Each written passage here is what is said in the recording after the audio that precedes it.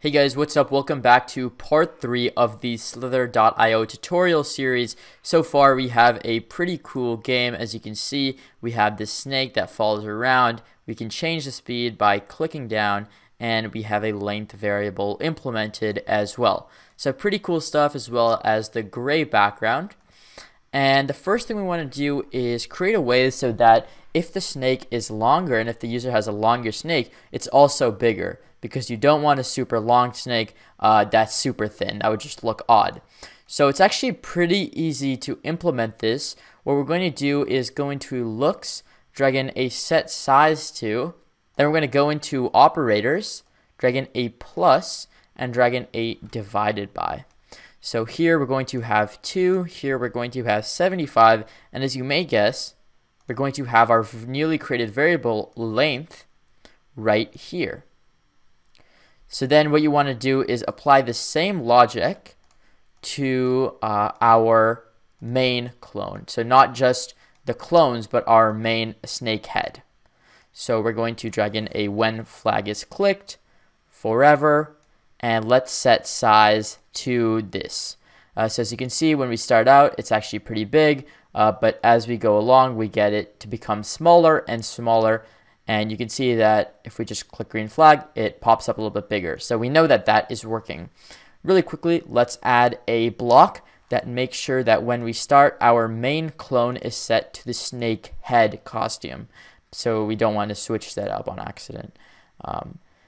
And the next thing we want to do is create a way for a pulsing and glowing effect for our snake body. So right now it's just a single color. It's not dynamic. It doesn't really look cool. So we're going to change that.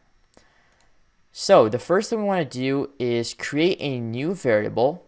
We're going to make sure this is for this sprite only. That's really important here. And we're going to call it clone brightness. So once we have that, we're going to create a pretty short script when flag is clicked forever. And we're actually going to drag in a couple repeats. So you can just drag in one and we can duplicate it. We're going to set clone brightness. So this is going to control the brightness of each individual clone in the body. And we can kind of play with it and change it up and down so that you get this kind of pulsing and glowing effect that you see in the original game. So we're going to say repeat 30 times, just a random number. And you guys should keep it to 30. I found that that works pretty well. We're going to change clone brightness by 1. And then we're going to repeat 30, change it by -2, and then repeat 30 again and change it by +2. So you want to make sure that you have your repeat 30 times, change clone brightness by 1 underneath this. Then we're going to drag in a forever, and inside of that you want to put the -2 and then the 2. So first it'll go to 30, then it'll come to -30, then back to 30, -30, just kind of cycling through those different clone brightnesses. So as you can see, if we see clone brightness, it goes up to 30, down to 30. So the next thing we want to do is implement this. So in our when I start as clone logic, we're going to drag in a set brightness to. And we're going to set the brightness to, as you may expect, clone brightness. And this will have a pretty cool effect on our snake.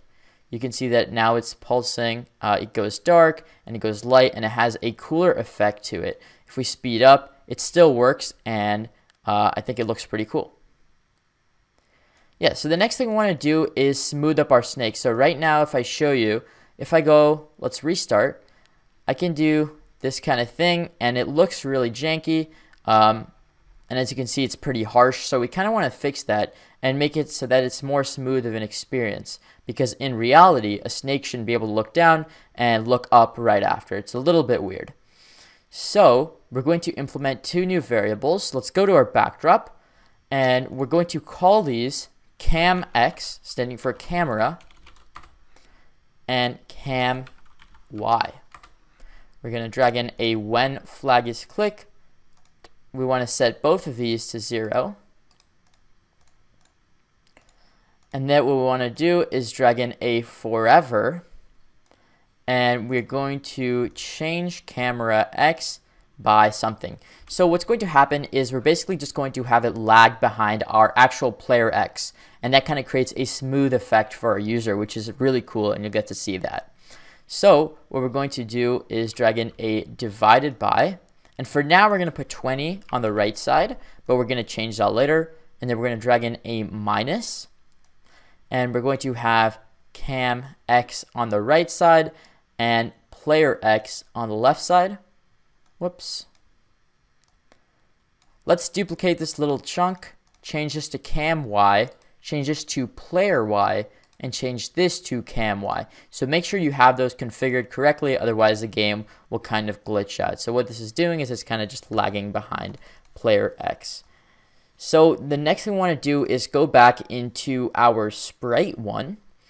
And in here, let's change it so that the clone follows camera X, not player X, because we want it to be smooth. So we're just going to change this to clone X. If we can just right click and do so. Or sorry, cam X. And then here we want to change that to cam Y, which are the new variables that we just created.